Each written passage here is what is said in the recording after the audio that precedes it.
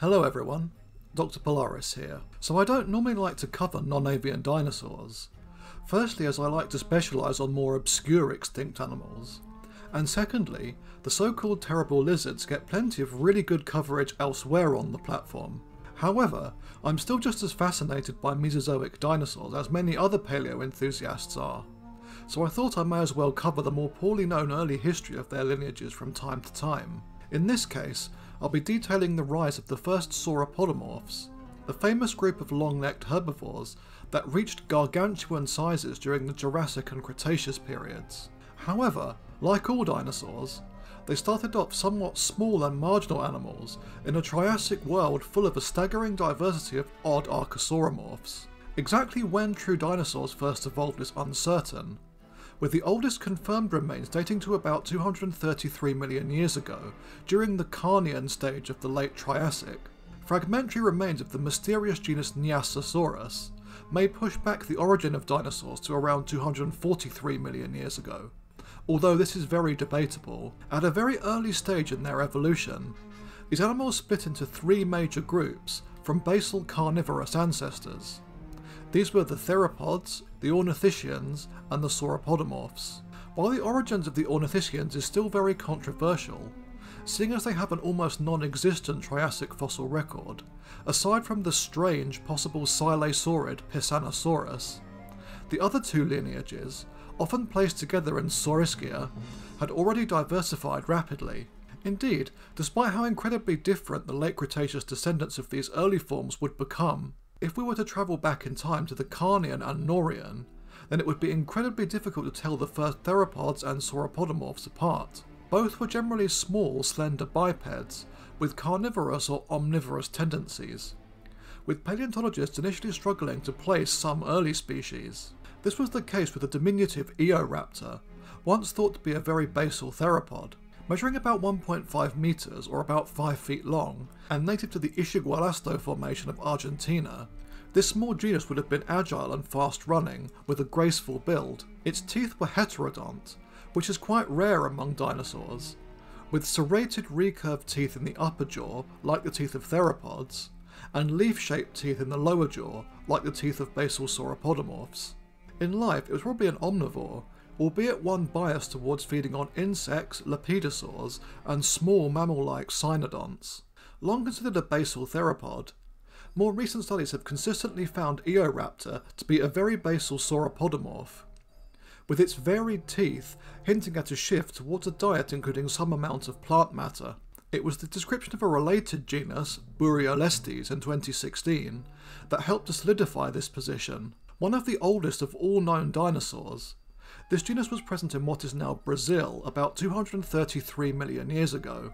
It would have looked very much like Eoraptor, apart from its slightly shorter overall length and narrower, more elongated jaws. It was also a more solely carnivorous animal, with sharp serrated teeth suitable for hunting small prey. Despite resembling a small theropod, Buryolestes possessed several typical sauropodomorph features, such as a downturned jaw tip and the long deltopectoral crest on the humerus. It also lacked a proportionally small skull and wide nasal openings, with the paper describing the genus placing it as the most basal sauropodomorph so far known. Interestingly, while the later sauropods are famous for their pneumatized skeletons, early relatives like Buryolestes lacked this feature, suggesting that a complex system of air sacs within the bones evolved independently in pterosaurs, theropods, and more derived sauropodomorphs. Like Eoraptor, many of the best known early long-necked relatives have been found at the Argentinian Ishigualasto formation. These include the genus Panphagia, whose name means all-eater, referencing its omnivorous diet, a small animal measuring about 1.3 metres long. The teeth of this small dinosaur show a transition between those of a carnivore and those of later sauropods. A slightly more derived family, also from South America, were the Saturnaliids, named after the type genus Saturnalia itself. Although generally resembling the more basal forms mentioned earlier, and still possessing a largely carnivorous diet, Saturnalia had already developed some features typical of later sauropods, such as a proportionally longer neck and small skull in relation to the overall size of the animal. It would have been a fast-running generalist, which enabled it to escape from contemporary predators such as Styracosaurus. The closely related Chromogesaurus would have been a similar animal, albeit slightly longer at about 2 meters. Moving away from South America and into the later Triassic, we come to the very first of these basal sauropod relatives to be scientifically described.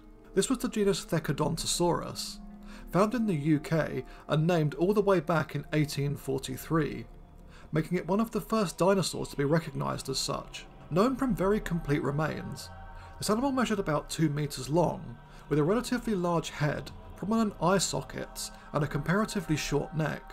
Its teeth were small, leaf-shaped and serrated, indicating a fully herbivorous diet, while the forelimbs were quite strongly muscled, being adapted for grasping vegetation.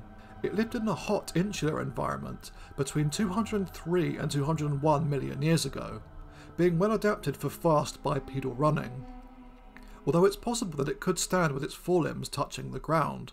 A closely related animal, Pantidraco, was native to what is now Wales at about the same time, and would have been quite similar to Thecodontosaurus, although it is a more poorly known genus.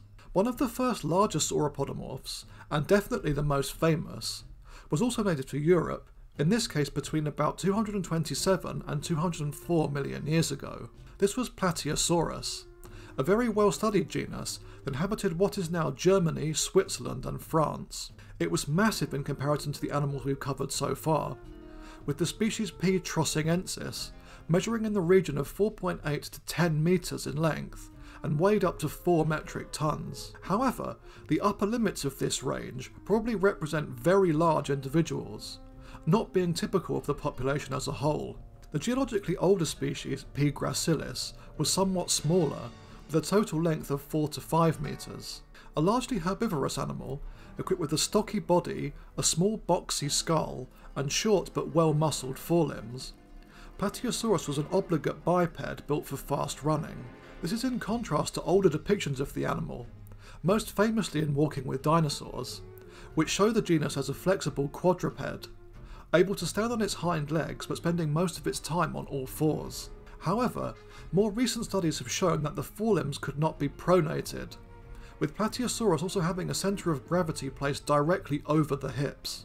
Analysis of its bone histology have revealed the animal to have been endothermic and active, with fully grown individuals having a wide range of sizes, which is unusual for non-avian dinosaurs, which generally grew to a fairly fixed maximum upper limit. Beyond Plateosaurus and its more poorly understood relatives, all more derived sauropodomorphs were members of the clade Massopoda, which rather unflatteringly means the lump feet. Early members of this group include animals like Rheochosaurus, which was quite similar to Plateosaurus in overall appearance, and measured between 6.6 and 10 metres long, native to Argentina between 223 and 213 million years ago. This was another early sauropod relative that was often depicted as being a quadruped, when more recent research has shown that it was poorly adapted for doing this. A close relative, Saurosaurus, persisted into the early Jurassic in the southwestern United States. A smaller, more slenderly built genus of up to 4 metres or 13 feet long and about 440 pounds in mass, it would have been a browsing herbivore, pulling vegetation towards its small head with powerful gripping forelimbs. It lived in the semi-arid Kayenta Formation and would have been one of the main prey items for the formidable Dilophosaurus, one of the first large theropods. Just outside of the more derived clade Sauropodiforms, which contains the true sauropods and their close relatives, lies the successful family Massospondyllidae. This group possessed a near-global range, spanning from the late Triassic to the early Jurassic, although exactly which species are included varies from study to study. The type genus, Massospondylus, is of course the centre of the family. Native to southern Africa during the early Jurassic, it measured about 4 metres long and walked bipedally. However, I do remember seeing a mounted specimen of this animal at the Natural History Museum in London that was positioned as a quadruped, which was clearly a trend in the past when depicting early sauropod relatives. With a proportionally tiny head, long neck, and short but strong forelimbs equipped with large hooked thumb claws, which Massospondylus probably used for foraging and self-defence. This was one of the goofiest looking sauropodomorphs. Analysis of unhatched fossilised embryos associated with this genus have been taken to suggest that the young may have been quadrupedal and shifted to bipedalism as they grew. However, this conclusion has been challenged by more recent studies.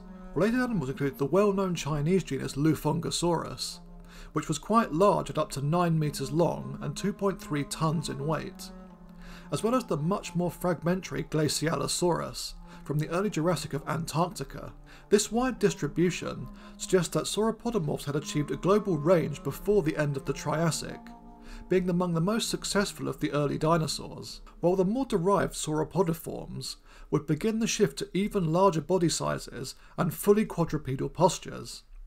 The animals covered in this episode were very diverse, ranging from early small carnivores to the large high-browsing Plateosaurus, which filled a niche similar to that of the later therizinosaurs that diversified during the Cretaceous. Although the first quadrupedal sauropod relatives had already emerged by the late Triassic, these would truly go on to great success as the Jurassic progressed, with the bipedal forms declining before dying out by around the middle of the period, although that is a story best left for another time. Thanks for watching, everyone. The next episode will be covering the Matsoids, a somewhat controversial grouping of archaic snakes that persisted into the Pleistocene. See you again soon. Cheerio.